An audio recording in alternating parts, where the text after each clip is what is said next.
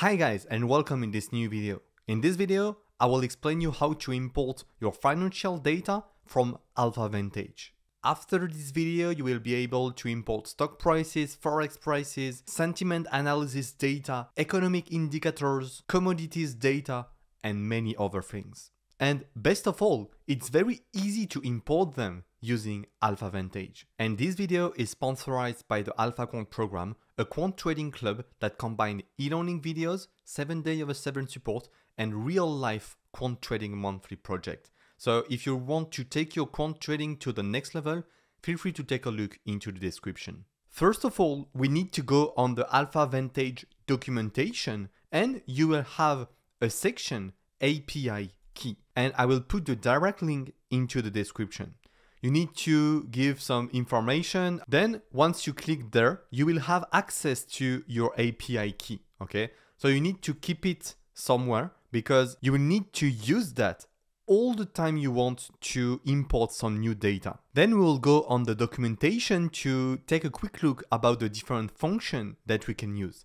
Here you have the new section about the artificial intelligence with the news, the sentiment, and so on, okay? But the thing that will very interest us a lot will be the forex data, the stock prices data, because you will have a very long historic. For example, on the forex, 20 years. The only problem is that you can only import them in a daily basis if you have the free version of Alpha Vantage. But it is quite enough to begin and to break slowly into quant trading. So we'll go there on the left and we'll try to take a look to the daily prices for the forex assets.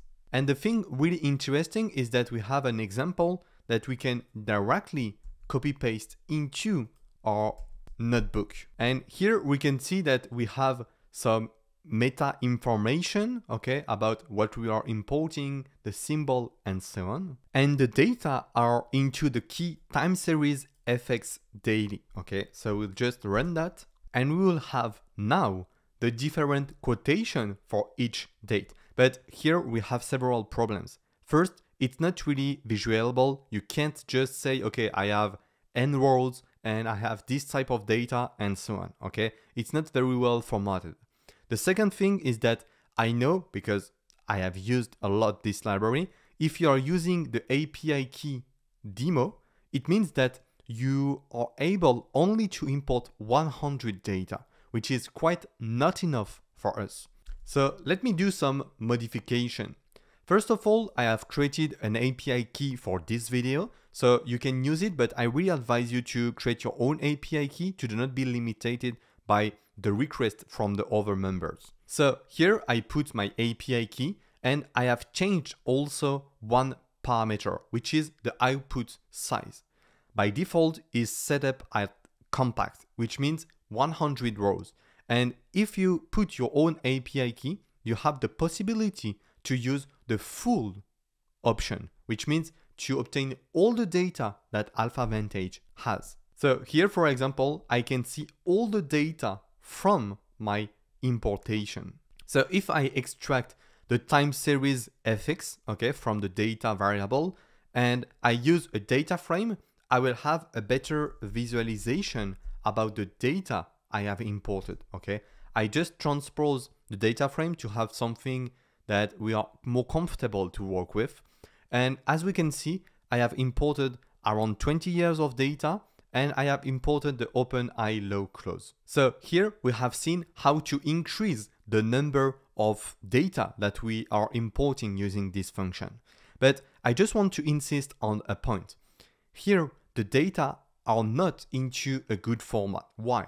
Because first of all, you begin with the latest variable. But if you put that into, I don't know, any backtesting software, any machine learning libraries or something like that, it always begins with the oldest here, okay? So you need to order your data frame into a chronological order, and it's very important. It's mandatory because if you don't do that, you will predict the past using the future, and it's really not something that we want, okay? So increase the number of data. We just have a parameter, which is the output size. It is written there. If you want, for example, change the currency you are importing, it's also very easy. You have the from to symbol, and here you have the entire Forex list that you can download, okay? So it's very easy. The question is, now, let's imagine I want to import the Apple stock or data from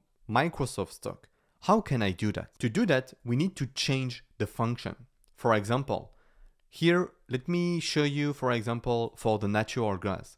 If you go there and you take a look, the function is natural gas, and it's not anymore FX daily, okay?